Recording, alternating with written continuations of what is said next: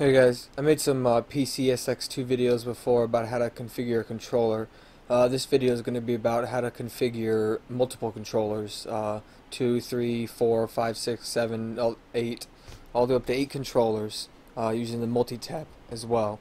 Because configuring 2 controllers is pretty easy, but some people might not understand how to configure and properly configure the Multitap, so I'm going to go ahead and explain that to you.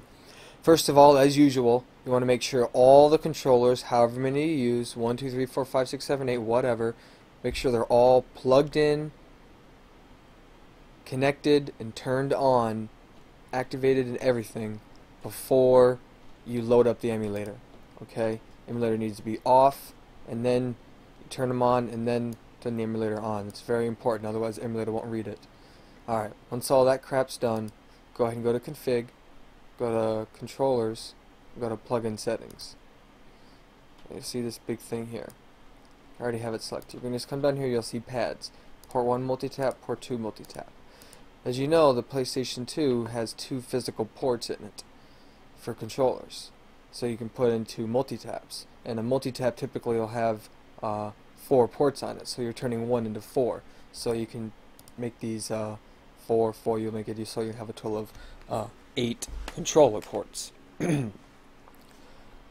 So we'll go ahead and we'll just do the first one.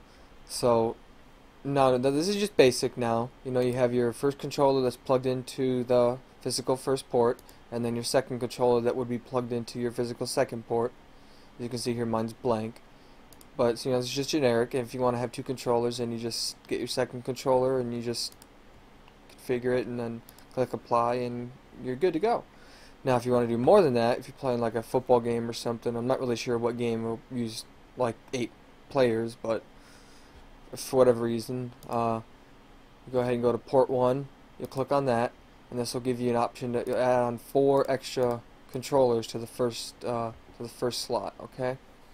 Now I've already configured this actually for myself for the first slot here, but if you want to add even more players, you want to add 4 more. Just click the port 2 multitap, and that's going to go ahead and load up 4 more for you. And again, everybody, whoever has their own controllers, will configure their own. Don't use one controller for everybody. Make sure that they use their controller when they're doing it. So this will be player 1, player 2, player 3, player 4, 5, 6. Oops, excuse me. Let me do that again just to make sure you don't get confused. 1, 2, 3, 4, 5, 6, 7, and player 8. Okay, and I'm going to go ahead and show you guys that in action. Now there's also one more critical step you have to do to get it to work, and I'll show you that in a second. Okay, so I got my 2 controllers on. I'm just using 2 players, but I'm going to use 2 players through a multitap. So basically this is like me taking a multitap and plugging it into the first player slot, and then plugging 2 controllers into it instead of just plugging it in itself. You know, hey, I want to be different. So go ahead and do that. Configured them up there. So I'll leave that on there, and I click apply and I click OK. Now if I want to go ahead and play my game, it's not going to work. And why is that? Well, you need to go into config, you need to activate the multitaps. So once you go into controllers and plugin settings and you activate them in here, this will allow you to configure them. For them to actually work in game, you must click on multitap 1 and multitap 2. If you're only using one, you obviously only have to click on one. If you're only using the second port, you just have to click on the second port. If you're using both, obviously you get the picture. So I'm going to go ahead and just activate multitap 1, and I'm going to go ahead and show you guys it working. Now you can see that my controllers are set up with the ports, the multitaps, not just regular. Now we're going to boot up Smackdown so I can get 2 players. Let's reboot the whole game. Let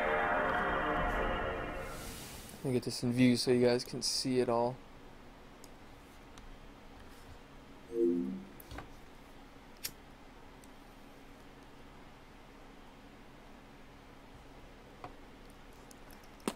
It might flicker a minute, don't worry about that. If it flickers when this picture's here, it does that for some stupid reason. That's just my game. It's not. Probably won't happen to you. See, just want to warn you guys in case you epileptic seizures. Let's skip this. I just have the first player controller in my hand right now.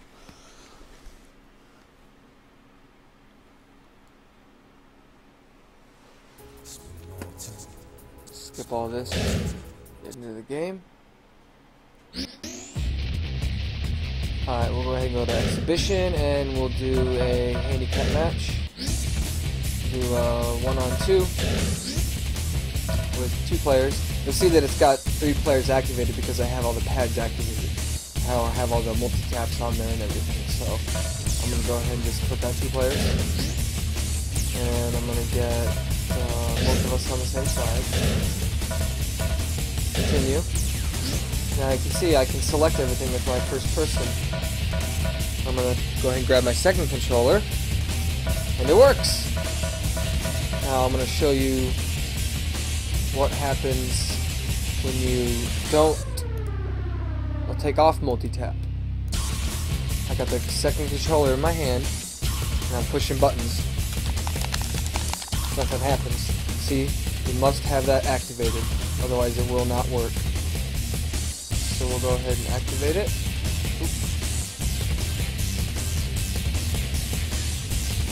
And now we can select again. Will be second player will be Triple H. Go back to the first player. That will be Stone Cold. And we'll fight The Rock.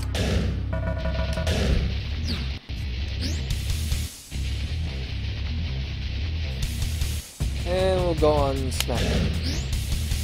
We'll play it. Nice steroids, Vince. Yeah, it might be a little bit slow because I'm recording. And this game's pretty demanding by itself. So excuse that.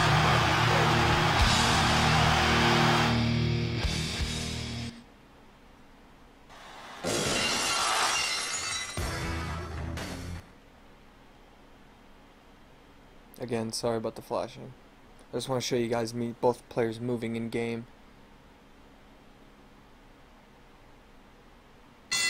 There we go.